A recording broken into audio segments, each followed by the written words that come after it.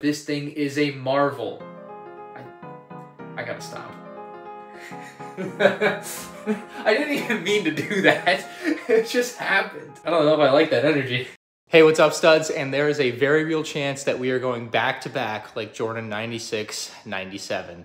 Michael, I know that the first one was sweet, but how much sweeter was this one? Y'all remember that time I got the Venator early? Yeah, the Avengers Tower is on its way. Someone messaged me and said they got their hands on one early, so I bought it from them. I think we gotta take a pizza break first, though.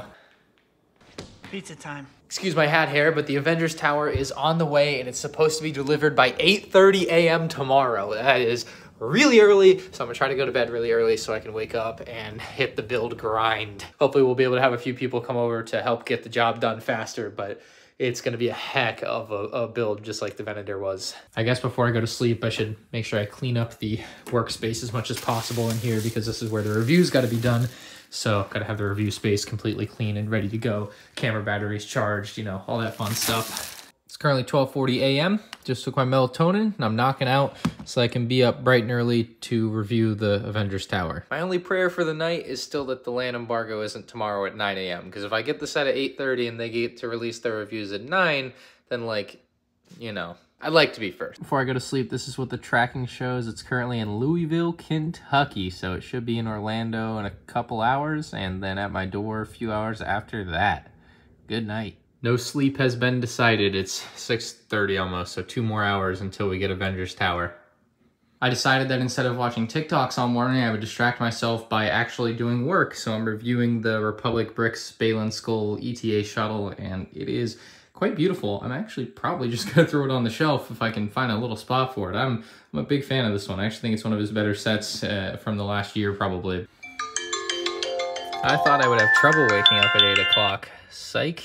It's officially 8:30 a.m. and still no delivery. Now we begin the true wait. The wait that has no like end time to it. I'm just like in the void now of like, when will the package arrive? It's the best. It's 8:52 a.m. The UPS guy just delivered this. It never said it was out for delivery or anything, so I was very, very happy to see him show up. So LEGO embargoes are always at 9 a.m. and so I'll find out in less than 10 minutes if I'll be able to get the first review of this out later today, basically before any potential review would drop tomorrow at 9 a.m. Still very fortunate and blessed to have even had the opportunity to get this one when I did. Looks like we got a little passport included too, which is pretty cool. Oh, it's got all the Christmas things. How cute. I've never actually had a LEGO passport. You'd think it's one of those things I would have, but I haven't. So guess that's in the collection now. But the Avengers Tower is here, boys. Just lugging it upstairs. This review, I don't want to say it this way, but it is going to suck to make because I'm not as familiar with the Avengers Tower as I am with a lot of like Star Wars things. So it's just a little bit more intensive for me to like, especially with something as dense as this and as detailed as this, it's going to be a lot more like mental work for me to like make sure I know what I'm talking about and check everything. And there's so many minifigures, so most of them I don't even know their name. Like, I like the Avengers Tower. I've had it on my display back here, but I don't like it like I like most of Star Wars stuff where I know everything about it like from my head. Like, just haven't committed any of that to memory. So this is going to be a challenging review to do today. And of course build, because it's 5,201 pieces. It's also 9:01 a.m. and it looks like it was not Avengers Tower Day. It was Magisto Day. So yeah, what do they say? Another victory for the Republic. So I figured today I'd give you the full behind the scenes on how I produce a review of a set this size and on this scale all in one day. Like, this isn't necessarily the normal process, but like in a case like this, or like when a new UCS set comes out and I get it, like this is usually how I go about it. So first things first, gotta line up the box real nice with the background so everything's centered, and then I take a picture of the box. So a lot of times I'll have to adjust the lighting quite a bit because you'll get weird reflections on the box on the camera, and we can't have that. Okay, so you can see like the top right of the box there is blue, right? So we don't necessarily want it to be blue, so we have to keep playing with the lighting, or closing the blinds is probably really what's gonna solve that particular issue. You can see no more blue spot there. So little things like that I spend quite a bit of time on trying to get right for reviews. And then with a thing like the crease on the image, this is something we can fix in Photoshop so that it just looks very pretty for the actual thumbnail. And that's something that I'll have Pearson do when he comes in later. The next step will be to get a lot of shots of the box that I can use for B-roll during my introductory, like, you know, how much does this set cost, how many pieces does it have, stuff like that. So I usually just use the tripod, do a lot of nice panning shots on the box that I can end up using. A lot of micro adjustments on camera shots I find myself doing these days. In the olden days, I would use my iPhone and just film and talk. And it was way easier to make a review, I'll tell you that. I have, like, I think my reviews have gotten, like, pretty dang good. Not to toot my own horn, but, like, I'll watch a review that I did a year ago, let alone 2 or 3 years ago, and I just think it's bad. Like, just straight up bad. I'm, like, kind of embarrassed with some of, like, the camera shots that I used and how shaky some of it is, so that's a big aspect to a lot of it. So I also obviously have to take shots of every side of the box, so it actually is quite labor intensive. Gotta turn the box! And then ideally I'll be able to get the exact same box positioning on the flip around. So I'll put a marker down on the table like that, and then we can flip the box around and get the exact same spot on the camera. 30 characters, are you kidding? Holy crap, I didn't realize how many there were in this set. 29 actual minifigures plus Hulk, Ant-Man, and Dummy. That's crazy. Now when it comes to unboxing, I've usually got my little pocket knife here, and I'm gonna need my microphone on my camera because I like to have the audio of like the bags crunching and things, because I think that's just fun to have as a little background noise while I'm talking over the unboxing. And one of the little things I learned over the years is to use manual focus when shooting this shot, because if my hand goes here, then everything goes out of focus, and so manual focus keeps the focus on the tape. Anyway, bam, that was easy. Oh, there's some nice art in there. Wow. I think for this one, since the set is so big and there's so many bags, I'm gonna set the camera far away and just do a big shot of me dumping everything on the table. I think that'd be pretty cool. The only thing I'm gonna do is I'm gonna change my shirt really quick because I feel like this is not a shirt I should probably wear for a review like this. There's no particular reason why I would choose to wear a 2010 LEGO Ambassador shirt for this video. Just no particular reason. I just random shirt I took out of the closet. We're gonna press record on this.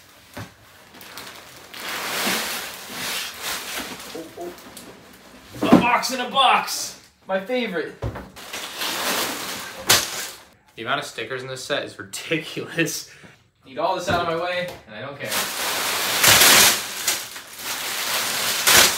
I literally only need to get shots of the sticker sheet and the instructions, so that's why I just threw it out of the way. Sometimes I try to do handheld shots because I think I can be steady enough, and then I'll like watch myself do it, and I'm like, what up? Just tripod, just use it, bum. You bought it. It's about 9:45 a.m. now, had this thing a little bit less than an hour, and I've done all of the intro filming stuff, so I can start building. I also need to start recording my audio for the intro and stuff, so there's a few different things that need to start happening, but I think I'm gonna start building because I think that's the best way to use the time, and then when Pearson shows up, I'll have him take over building, and hopefully Jared or Matt will be over here later today to also help build, because 5,000 pieces is a long build. So here's all the bags laid out in order. This will make building it a lot easier, as I won't have to search, or you know, Pearson or Jared, whomever, won't have to search for bags for 12 minutes every time they want to start the next bag. So got it all organized. And then we have a few like miscellaneous items here that are also included in the box. So gotta keep track of those too. I'm gonna start on bag 3 because I don't want to build the Leviathans. I'll have Pearson build those or something. But yeah, bag 3 with the base plate. The Avengers Tower begins. The build is moving on, and I am finally adding the first transparent blue windows to the exterior of the tower here. Still got a long way to go up. We are not even close to done really with the base, it feels like. Just, oh, it's a lot of building. You gotta be kidding me. 24 of these windows at once? I already did like 8 or 10, but 24, what a pain. Literally, a window pane. I didn't start filming with the intention to make that pun, but it just happened. I just added the glass walkway for the double Captain Americas. shoot. I remember this scene from the movie though. It was pretty cool. Very cool Easter egg. I don't know if just detail, I guess, to have both of the Captain Americas here. I love that. Plus some broken glass on the ground. That's pretty neat. If I never build another one of these window panels in my life, I will be so much better off for it. I am so tired of doing it, and I made sure they all face the same direction. There's this little dot on the bottom, and I made it face in and on the bottom on every single one. I have now finished the entirety of bag 1, and Pearson brought up the pieces to connect my section to his section, and so it'll connect all of these little bits here all the way up and down the model now. So we're actually getting pretty close with about maybe half the build done there. There's still a lot of bags on the ground here, as you can see, about 21 through 39, and I know he's got a few down there, so really about half the build left, but progress is definitely good. It's 3:30 now. Jared should be here soon. I'm about to record the first bit of audio for the review, and the build is coming together quite nicely, but obviously still has, I don't know how much more to go. It's a yard tall, 3 feet tall. It's a little bit less than a meter for those of you that don't understand measurements, but overall the build is looking phenomenal. I basically did like a little bit of the review here where I edited like how I'm gonna have everything, and then I'm just gonna add in audio and play with the timing so it all fits the way it needs to though.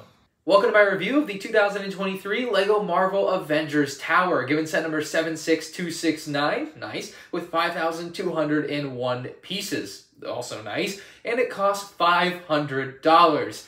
Maybe not so nice. I just ordered pizza for a 4 p.m. lunch, and Jared should be here any second now.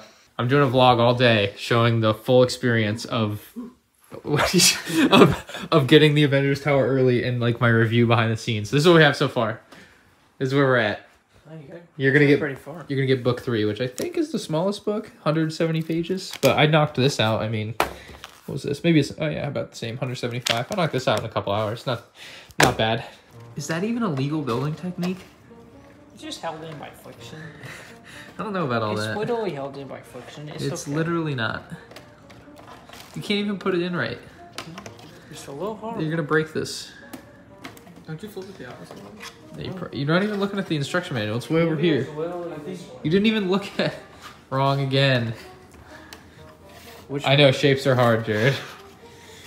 Wrong again. You can do it. Wrong again. No, don't hit the wrong again.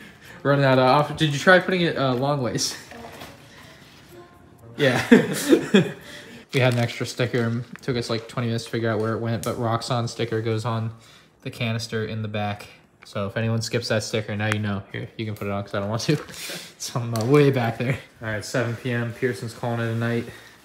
The tower's on its last leg here. Jared's finishing it up. All right, it's 110% finished, and Jared's leaving. So my long night ahead of me begins now. It's actually 7:22. That clock's an hour ahead.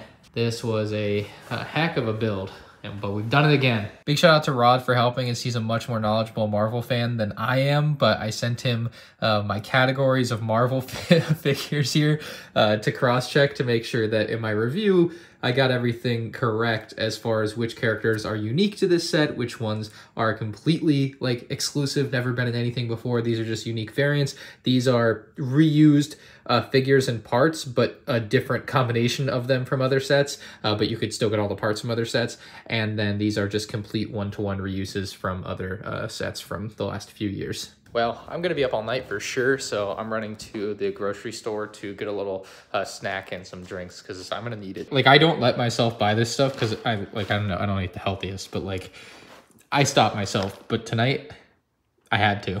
Gotham's relying on one man. 2 mans. Oh, come on, Fred. Give me the energy. I need it. So I recorded a ton of audio for the minifigure section, watching a little Blackout gameplay, but I put down, I'm like writing down what I need. So I needed to shoot a shot with 31 of the figs, so all of the figures in one camera shot, because I don't have that yet, but I already did shoot like little separate things. I have to just go through and figure out what I know I don't have, write it down, and then film it, and then put it into the footage. It's just after midnight, and I just finished the first 5 minutes and 17 seconds of the review. We are done with the entire minifig section, and I have done some work on other sections of the video, so I have you know, a little bit of the Quinjet, or most of the Quinjet done, a little, yeah, I did that, checked out the video, and yeah, there's a lot more stuff I need to film and record audio of. Mostly, of course, the bulk of the work now is to the Avengers Tower. It's officially 1 a.m. and I've got about 9 minutes of the review done. I've basically got the intro, the whole minifig section. You can see no blank spots, no like, I've been using like black to just notify myself that I need to fill with footage, but got tons and tons of like cuts and shots in here. Obviously, a lot of B-roll over the audio. And then back here, I need like a shot of the Avengers Tower, you know, with everything set up. And all of the rest of the length of the video will be dedicated to the tower. So if you see the review up, and it's whatever it is, minus 9 minutes will be how much I talk about the tower. So what I'm doing now is I'm going floor by floor. And so that's Avengers Tower floor 1 here. There's the audio, we'll bring it in.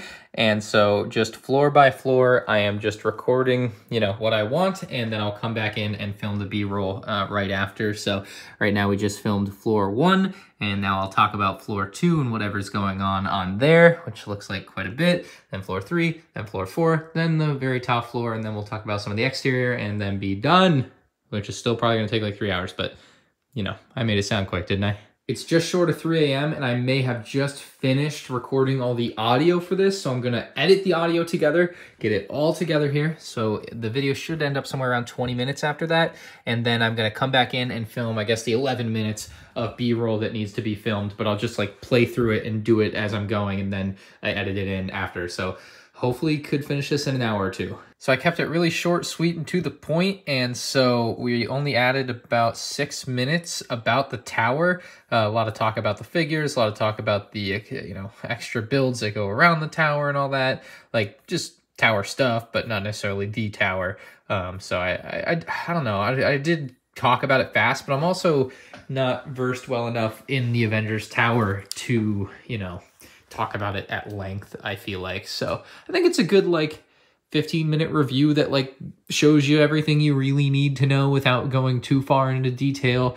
I don't know, I think that's more of a casual viewer's review maybe, not as hardcore as maybe my Star Wars ones, but you know, I feel like a lot of it's pretty simple, you know? You just look at it, it's like, okay, this is what you got in here, next floor, nice, next floor, nice, you know? I don't know, I'm oversimplifying it, but I have really enjoyed making this review so far. I just need to finish the job. 3:12 a.m. and I have to do about 6 minutes of B-roll, which takes a lot longer than you would think because I have to set things up every time to do like little 10-second shots. So it really, 6 minutes might take 60. Camera's been getting heavy because I've been having to handhold it to get the angles for way up high because the tripod doesn't go that high. As you can tell, it goes about yay high. I just have to get shots in the last couple spots, like up here, and then I'll be good for the bulk of it, except like the last like outro shots of like the Avengers Tower is cool and look at all the figures it came with and all that fun jazz. The rest of the files needed are 65, so we got 65 different clips importing at 20 gigabytes, and that will be the rest of the footage except for like one thing I forgot to film this. But that'll be everything to complete this video. I have been awake for nearly 24 hours. Many of which spent like working on this. So I'm kind of tired of it and just tired of being awake, but like everything, you know. It's 5:30 a.m. The edit is done, except I need to film one more small bit to like complete the video basically, I feel like, and also like one more B-roll piece of me like looking at the build, but you know, so close. So 21 hours after getting the set in hand, I have hit render on the review. Holy crap, what a day of work. All right, the upload is officially going up now, so I'm gonna watch through this real quick for 15 minutes while it uploads. If all goes well, it'll be done uploading right about when I finish watching to confirm that the video is as good as it should be. A review of the 2023 LEGO Marvel Avengers Tower, given set number 76269. All right, I've been up for like 26 hours. Everything's ready to go, so all the lights are going out, and I am going to bed at 7 a.m. The video is officially live on YouTube, which means this vlog must end now because my job is done. So there you go. That was the full process, making the Avengers Tower review early. Hope you enjoyed the vlog, and I'll see you in the next one.